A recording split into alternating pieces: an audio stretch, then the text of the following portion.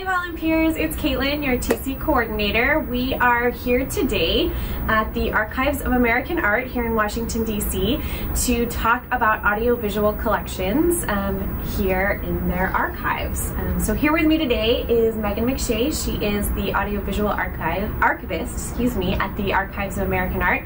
And we are here in the Audiovisual Workstation where they digitize and process audiovisual collections. So Megan's going to give us a little bit of background on the Archives of American Art and their audiovisual collections in general, and then we're going to talk further about the TC Sound projects that we have from Archives of American Art and see how they store all of these amazing collections. Okay, well, to start off, the Archives of American Art in general, a lot of people don't know about us, but we're a research collection here at the Smithsonian, and our collections contain material documenting the history of primarily visual arts and visual art culture in the United States. And so we don't collect artwork like a museum, we collect documentation like letters and diaries and sketchbooks and audiovisual material. And you guys are not the Smithsonian American Art Museum, correct? We are not the Art Museum. We are big fans of the Art Museum, yes. And their curators come and use our collections all the time in their research for exhibitions. But yeah, our collections are archival and not museum collections. So people who come here aren't here to look at exhibitions, they're here to do research, and they pull our collections and spend days and days and weeks looking through our materials. And as we've seen over the past 6 years in Transcription Center, we have done a number of projects from the Archives of American Art's textual materials, like correspondence, diaries, letters from people like Gertrude Vanderbilt. We just finished some of those. We also have new projects up from female artists in Transcription Center, the Jacques Seligman records, and now we're going to be expanding that to include even more of Archives of American Art's materials.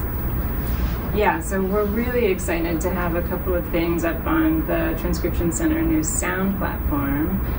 We've been digitizing audio and video and film from our collections for about 10 years now, and we're really fortunate now to have the capacity to create digital copies for researchers.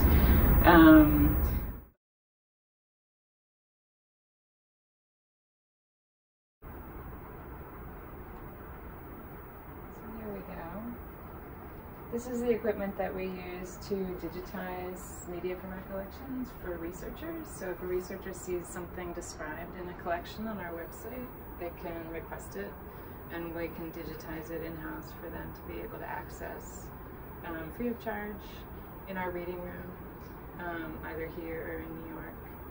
We have a New York office as well. So, and this is the reason why these two interviews on the Transcription Center are digitized is because they were requested by researchers. So those collections are full of interviews that have yet to be digitized, but those specific interviews were digitized because of a researcher who made a request. So here we're able to create files that then we can ingest into the Smithsonian DAMs and create documentation of the individual item, and then the digital copy is there for the public to use, so anyone can use it. So we slowly are building these public resources as we work on collections.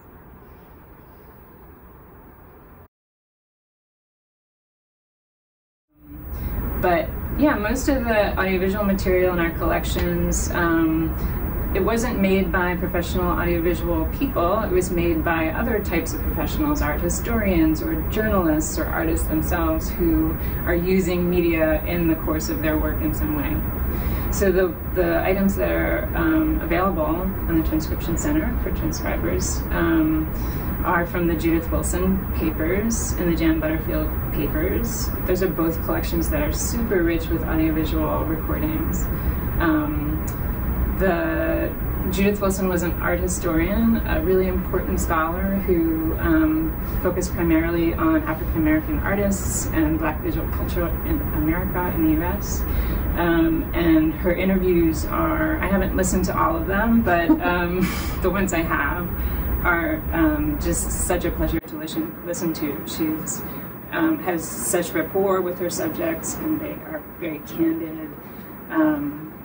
And so they're extremely nuanced and rich resources for research. And the one that's up now with Sam Gilliam, a super important artist who's from right here in Washington, was actually recorded. She did multiple interviews with him. We also have his papers here at the archives. And much of his artwork is held in Acostia and the Portrait Gallery and some other museums here in the Smithsonian as well, I think. Correct? Yes, there are multiple places in DC that have his artwork.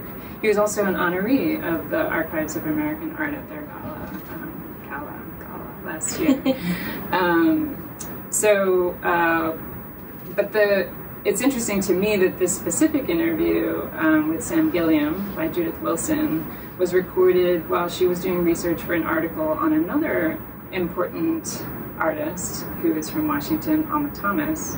And so it's just an interesting example of just how nuanced and layered some of these recordings are. And why will it be helpful to her papers and to this collection, but also the Archives of American Art in general, to have this stuff transcribed? Oh, well, it's, first of all, we can't really share the digital media on our website unless it is captioned, because we need for all of our website content to be accessible to all people regardless of their ability to hear. So we need captions to make it widely accessible.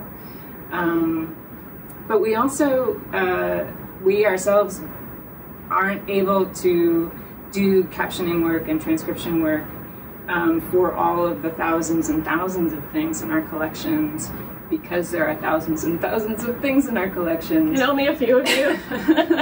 So I'm the only audiovisual archivist at the archives, and I spend a lot of my time sort of sorting out collections and describing them so that they're discoverable, and then digitizing things on demand and for preservation, and we're sort of like slowly making our way through collections. But for example, in the Judith Wilson papers, I think only a handful of her interviews have been digitized at all. And there's, almost 100 interviews in the collection. So I'm focused on that work and making it more accessible and discoverable. And because that's one of many hundreds of collections that I'm trying to do that for, and new collections are coming in all the time, I'm not able to do the kind of detailed work where I get to focus on one thing and get a word-for-word transcript available so that people can do searches and so that it's accessible to everybody. So it's incredibly valuable to have people making these transcriptions. Absolutely, absolutely. Do you guys have a lot of, what's the sort of range and scope of audiovisual materials here at the Archives of American Art? I know we don't have a ton that are digitized yet in terms of the percentage, but how many in total do you think are here? Well, we do have everything counted, so I can answer that question. There's probably, I just added some yesterday, so I'm not sure the exact number, but it's about 23,000 things across almost 1,000 different collections here at the Archives of American Art. And that's including audio recordings, video recordings, and motion picture film. Okay. The most plentiful of those three is audio. We have more audio than anything else, about twice as much as we have moving and material. And the content is primarily, about half of it is interviews or lectures or spoken word recordings. Okay. People talking to each other and about their work. So as we continue in Transcription Center and we reveal more of these stories and get down on that granular level like Megan is talking about, we'll be able to better understand the scope of the actual content of these collections. We'll be able to make more of these collections accessible with the help of Archives of American Art staff, specifically Megan, working on these AV collections, and we'll be able to better advocate for more preservation and digitization in the future. So we're here in our storage area at the Archives of American Art, and I'm pulling out the box of the Jan Butterfield papers that houses the Ansel Adams interview, which is available to be transcribed on the Transcription Center. So you can see all of these folders are full of recordings of her. In fact, we have 4 boxes full of recordings in this collection, and Ansel Adams is conveniently the first one. This is on an audio reel. This is 1/4-inch audio reel tape. It's a really common format for us. It's a really popular format in especially 50s and 60s and 70s. So we see it a lot. And we have about 3,500 of them in our collections, a little more than that. And we've digitized probably about 1,200 or so of those. So we've got a ways to go, and they keep coming in. So here's the Judith Wilson papers in our storage area. And she made all of her recordings on cassettes. So we have many, many shoe boxes full of cassettes of her interviews. And the Sam Gilliam interview is right in here. So this is a format that spanned many decades and was a consumer format. I'm sure many of your volunteers will recognize cassettes. They're still not that old, but they are obsolete. So we've got about 7,300 of these in our collections, spread out across hundreds of different collections. Judith Wilson has almost 100 in hers. We have maybe 1,500 or so of these digitized, some of them to preservation level and some of them just as access copies. So we're happy to have them here at the archives because we're able to store things in climate-controlled storage. Audiovisual material is particularly sensitive to fluctuations in humidity and temperature, which accelerates their decomposition or degradation. But I should say that no amount of climate-controlled storage is really going to preserve these recordings. It's better than if it were stored in somebody's attic or in a barn or in a garage, which is where a lot of these things spend most of their lives. But to preserve this content, it really needs to be digitized. So we need more resources to do that at the scale that we need to get all these many thousands of recordings in a state that we can access now and in the future. So we've had an awesome behind-the-scenes sneak peek of Archives of American Art, their amazing collection storage, and the amazing work that they're doing with their many, many audiovisual collections here. We have the Ansel Adams and the Sam Gilliam projects still up in Transcription Center that need help being transcribed. We'll be adding more projects as we move along this summer and into the fall. So please keep an eye out for those, and remember that every segment transcribed, every recording transcribed helps to make this material more accessible and helps us to advocate for the continued care and preservation of these very fragile, really important collections.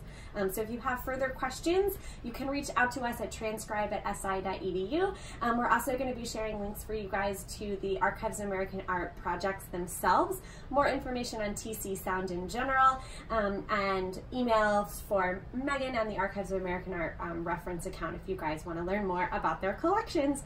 So stay tuned, follow along on #TC Sound, and thank you for your contributions, volunteers. Thank you.